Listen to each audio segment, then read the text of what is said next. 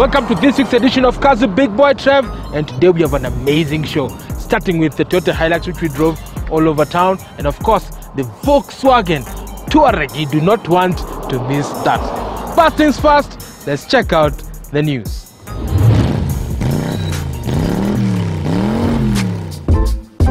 Welcome to Cars with Big Boy Trev News, and today we are doing a county edition.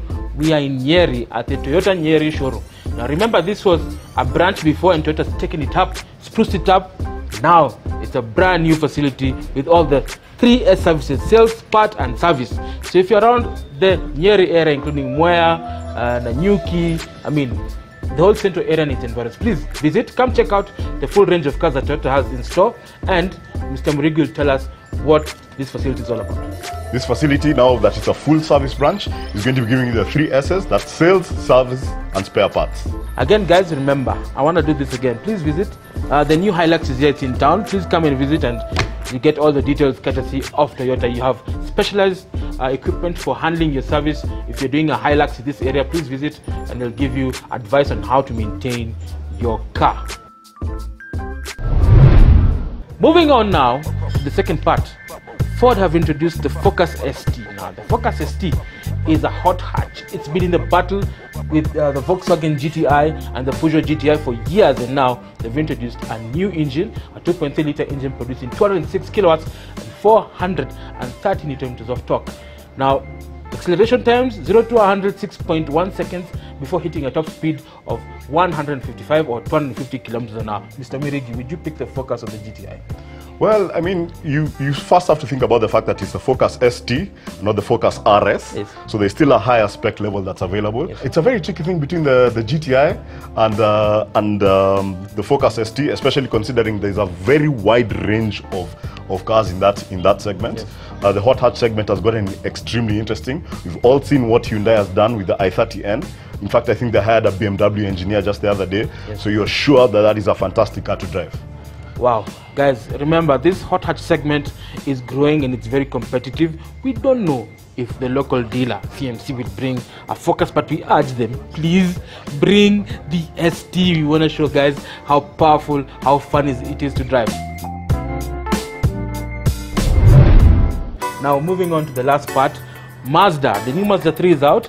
Now Mazda are trying to take the cars a notch higher into the premium segment. You have plenty of good looks, finishing, using Alcantara leather, digital aids for displaying, lane keep assist, etc. Mr. Murigi, this section is dominated by Toyota Corolla. What do you think? Will Mazda introduce a new thing into the market? I think generally, if you think about saloons in general, they are right now experiencing a bit of a decline as people now shift to compact SUVs. So it means now for the guys who are still in the business of making saloons, they have to make sure they bring their A game. Mazda has always been one of those manufacturers that does a really good job. They are very admirated. They bring a European sense of style and finesse into each of their vehicles. So I'm very excited about the Mazda 3 that's coming in. The existing Mazda 3 is really dope. So it's just seeing what they're going to do to up the game, just to make sure that they're keeping people on saloons and not switching to compact SUVs. Remember, Mazda's come up with a new design language called the Kodo design, the fluid design. So you can see the curves on the bonnet, on the side, so it looks a little bit fresh. It's a fresh design. It's targeted at the younger generation. The rivals of this car will include the Impreza by Subaru, of course the Toyota Corolla, and the Nissan Almera, which is, it's okay. It's an alright car. It's been there for a while. I think there's a replacement coming soon. So keep it Cars with Big Boy Trev for all the latest news and reviews around the world.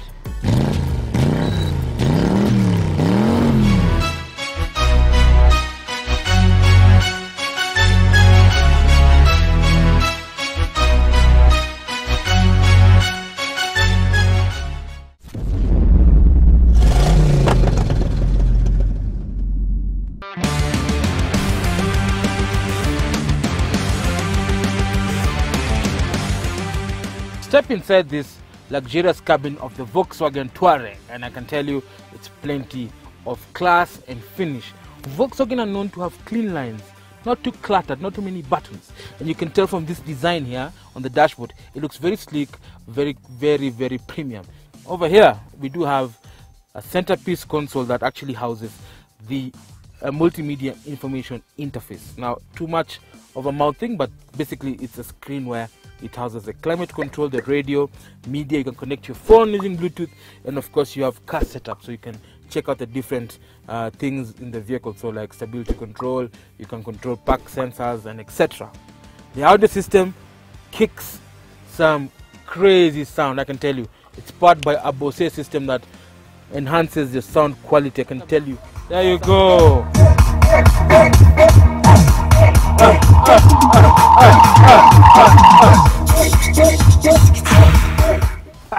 Guys, I'm telling you, being a passenger in this vehicle is so much fun. If you love music, then this audio system from Bose will help you relax your mind, enjoy the trebles and the basses within the car.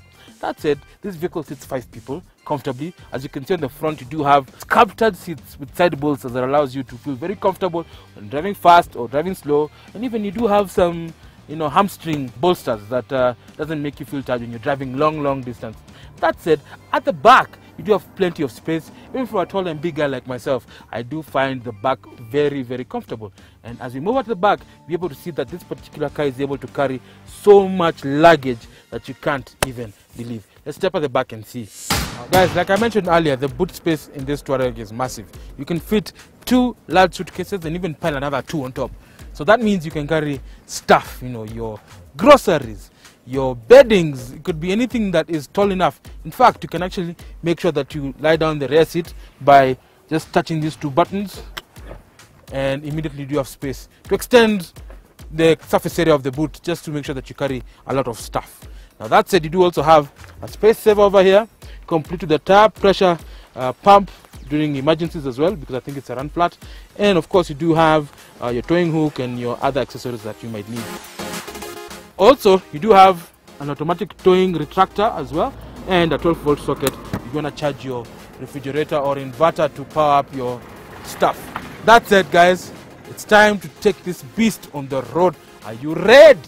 I'm ready to sample the 3-liter V6 TDI. Let's go.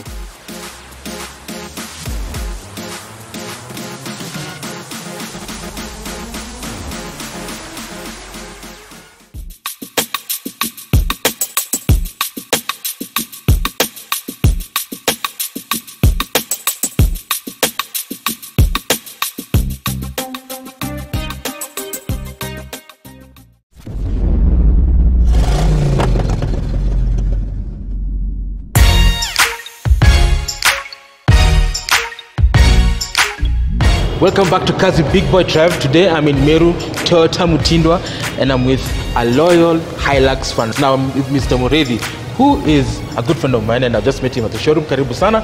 He's a loyal Toyota fan. Tell us your love affair. When did it start with Toyota? My love affair with the Toyota Hilux started in the way 2012. I had a different pickup which did not give me a good performance in comparison to the Hilux. Since 2012, I've had that pickup for the last 5 years. By April of this year, it will have clocked 6 years. I've not had any issues with this pickup so far. It has served me well. Yes. I've not had any issues with the maintenance. The small issues that we've always had them fixed here at Mutindwa. And I cannot compare this pickup with the pickup that I initially had. It's given me a fantastic service. Wow. Yeah. Now tell me, what are the key selling points of this particular branch, Toyota Mutindwa? Do you love it because of convenience? Do they take care of your car effectively and give you advice on how to maintain it? Yes, they do. Yeah. What are your service intervals so far in as far as that pickup is concerned, the one that you currently have? We've been doing a service after every 5,000 kilometers. Basically, I've not had any problem with that pickup. I'm very happy about it. I've done a test drive on the new pickup, which I found, of course, is a better performer than the old pickup. And I'm making arrangements to buy a new pickup. Interesting, guys. You see, if you're a loyalist fan, you'll always want the newer model. Now, speaking of the newer model, what are the key points that you've loved about this new Hilux? Power, comfort, efficiency, bigger carrying capacity, and a better clearance, unlike the other one. Guys, listen, if you are in Toyota, please visit this area, Toyota Mutindwa in Meru. They'll give you advice on how to take care of your Toyota pickup and much more.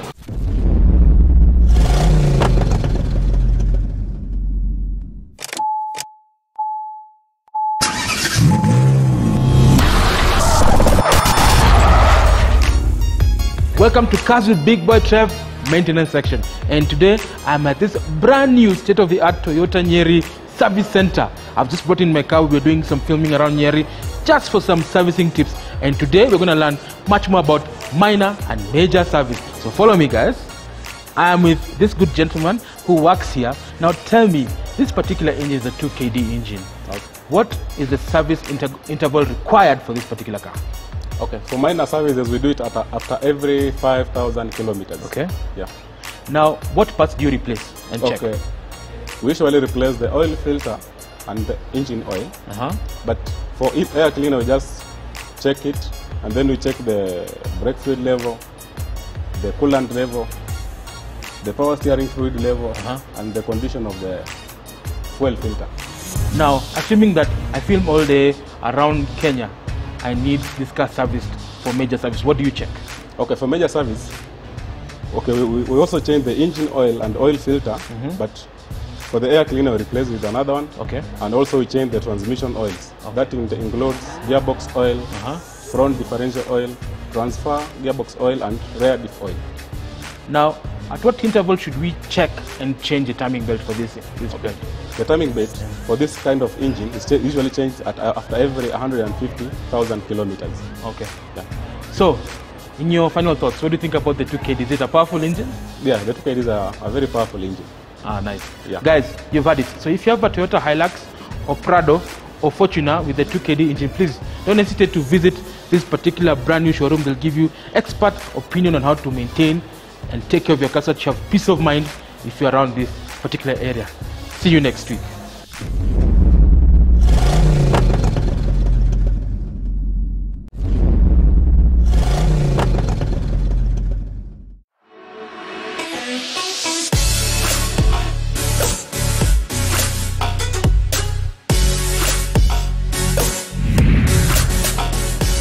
Today it's a beautiful day out here in Limuru, and I'm sampling the Volkswagen Touareg. Now this particular vehicle is a legend, especially in the Volkswagen family. It's steadily grown to become one of Volkswagen's best-selling SUVs. Reason is because it shares a platform with the Porsche Cayenne, the Bentley Bentayga, and now the Lamborghini Urus. But anyway, that said, the platform is quite capable. The reason why people love this car is because it's got some decent on-road manners, and of course, it does have some also very good off-roading capabilities. It's not your full strength 4x4, but the 4Motion with Toyota differential works extremely well on Maram and a bit of off-road surfaces. That said, I'm more interested about the power. Up front, you have a stunning 3-liter V6 that produces, guess what? 180 kilowatts and 500 Newton meters of torque that are channeled to the 4 wheels courtesy of a 4Motion differential. Literally, guys, this car is very, very balanced. Step on the gas in an uphill, and the turbochargers kick in, delivering raw power up to 3,000 RPM, and you feel that this guy is eager and wants to move. The 8-speed automatic from Aisin, it's no longer a DSG gearbox, it's from Aisin. It's a Japanese company. Allows you to explore the full potential of this particular car while returning a fuel economy figure of about 13 kilometers per 100 kilometers. That is just an average. You need to sample it. It depends on the vehicle, the condition, etc. I love this particular car. It's poised, it's balanced. The front suspension is very complex, double wishbones. At the back as well, double wishbones with trailing arm. It allows this car to be planted, especially on sharp curves and crests. And of course, the steering is weighted properly. It's not too soft, it's not too hard. And when you get brisk or try to push the vehicle, it firms up, giving you assurance that you know where the nose is pointed at any given time. That said, I'm going to enjoy much more, floor it, and just feel the power kicking in. It's amazing how this vehicle is. It's fast, it's powerful, it's comfortable. Question is, would you pick this over the Cayenne or the BMW X5? We're going to find out as we do our value for money proposition.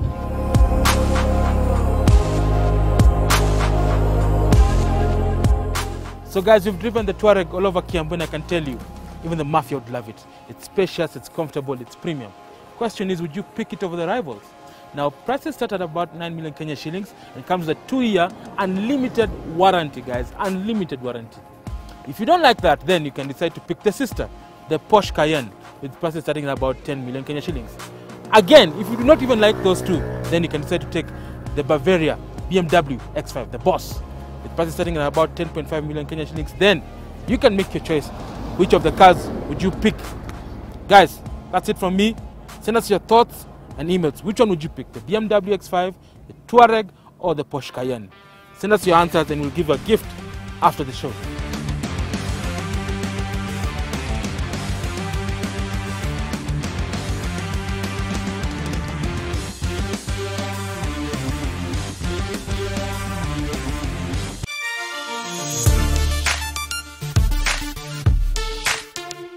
Today we are reviewing something with pedigree, with heritage. What am I talking about? The Toyota Hilux has been part and parcel of the Kenya motoring furniture for close to 50 years. Tough, durable and reliable, this particular car has had the ability to transport goods and services from point A to B without any issues. So this particular version I'm driving is the 2019 version, and it is actually powered by the new 2GD family. More efficient, more power, more reliable. It produces 110 kilowatts and 340 newton meters of torque, which actually sounds like this. It actually pulls quite well, and all this power is transmitted to the rear wheels courtesy of a 6-speed automatic and a 6-speed manual transmission, depending on the region that you come from, and you are able to explore the full potential of the 2KD engine. It's actually a high compression, high power turbo version that gives you all the pull you need and still remains quite efficient. Toyota claims that this particular car will give you 6.1 liters per 100 kilometers. Now that is interesting. Again, it depends on the load and the surface and the altitude and so much more. So as we take a drive on this particular car, it actually can carry 1.2 tons. At the front you do have wishbones, it keeps it planted on the road, and at the back you do have tapered leaf springs that increases ride comfort and of course luggage capacity, carrying capacity of the load bay, which is very important. The cabin has been refreshed for 2019. It's more comfortable. Gone are the bench seats that used to dominate the pickup scene many years ago. Now you have comfortable bucket seats for long distance driving. You can even tell big boy is fitting comfortably. I'm driving and enjoying the highway, and there's plenty of space. Headroom, legroom is fantastic. Even the dashboard is well placed so that there's distance and space. You have a tablet style audio system here, but you can also find it on the RAV4 as well. And then you do have AC, which is very important. It is extremely hot, 30 degrees out here, and without AC it's very difficult to survive. It also has satellite buttons. You can actually change the radio and certain functions like Bluetooth without taking your hands off the steering wheel, which is very important in this day and age. Now this vehicle comes with a 3-year 100,000 kilometer warranty, and Toyota will sell it to you at about 3.2 to 3.3 million Kenya shillings. That said, we're going to do a value for money proposition where we'll see whether the rivals, including the Ford Ranger, the Nissan NP300/Navara, and the Mitsubishi L200 are able to compete effectively with this pickup. So guys, we've extensively tested the Toyota Single Cab Hilux, and I can tell you there's a reason why Kenyans love it. It's efficient, it's durable, and of course has a good value for money proposition. Now prices start at Kenya shillings 3 million, and before you make that decision of buying the pickup of choice, who are the key rivals of the Hilux? Mr. Mirigi. In the single cab market, it's very wide. Toyota has been there for the longest time, and I love the facelift both inside and out. But the main competitor for this has always been the Nissan NP300 hardbody, but it also stretches across the Isuzu D-Max, the Mitsubishi L200, and the Ford Ranger. Not forgetting the Chinese and the Indians, the Tata Xenon. Guys, tell us, would you pick this over the rivals? Send us your thoughts and comments as seen on the social media handles below. It's been an honor. Thank you so much for joining us on this edition of Cars with Big Boy Trev. Until next week, this is Big Boy Trev signing out. This is Mirigi. Drive safe and be safe.